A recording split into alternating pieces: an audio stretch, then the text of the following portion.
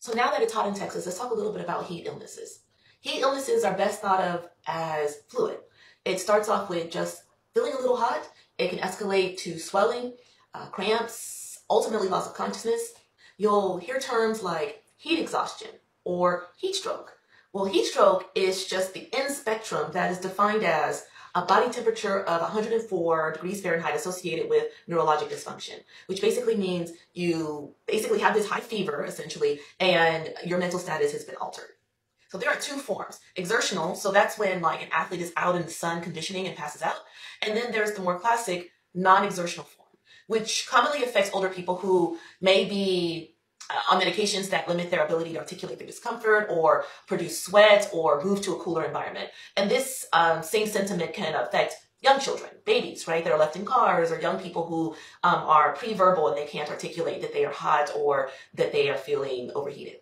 Heat stroke actually carries a very high mortality, untreated, so cooling therapy is essential. Cooling therapy is done according to local practice, but typically involves immersion in cool water or ice baths, and this has been found to be effective, although it can be very uncomfortable, especially if the patient is alert and oriented and kind of knows what's going on. So what are some of the signs that may be exhibited by someone around you that's suffering from heat exhaustion or heat stroke, and how do you know what to do? So I like this infographic as it shows or attempts to show the delineation between heat exhaustion and heat stroke. You can see that although it's on a continuum, we like to try to categorize things in medicine. So heat exhaustion is typically thought of as an elevated body temperature, perhaps, accompanied by a headache, fatigue, anxiety, maybe weakness, muscle cramps, nausea, vomiting, diarrhea. And the skin of the person tends to be moist, maybe pale, maybe even cool as they try to cool themselves off with vasodilation and sweating. When you get to heat stroke, things are a little bit more dire.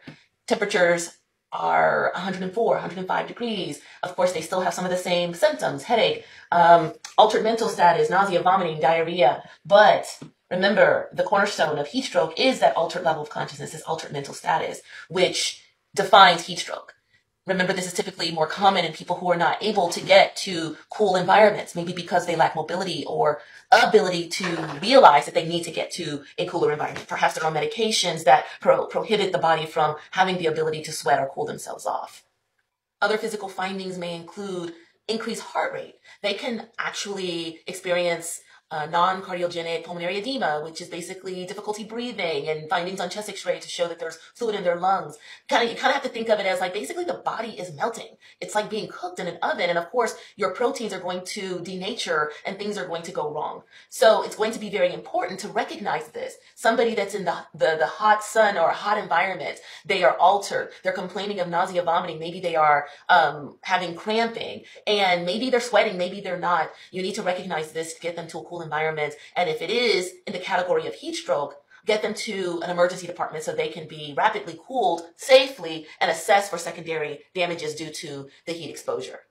So as the temperatures rise and you are out in this hot sun having beautiful vacations, remember to keep this in mind. Remember to be vigilant and check on your children, especially your young children. Check on the elderly and monitor yourself and the people around you so that if you start to see signs of heat exhaustion, remember that it's a continuum and can quickly lead to a heat stroke, which carries a high mortality. So you want to take action and remove that person from the heated environment and implement measures to cool down their body temperature.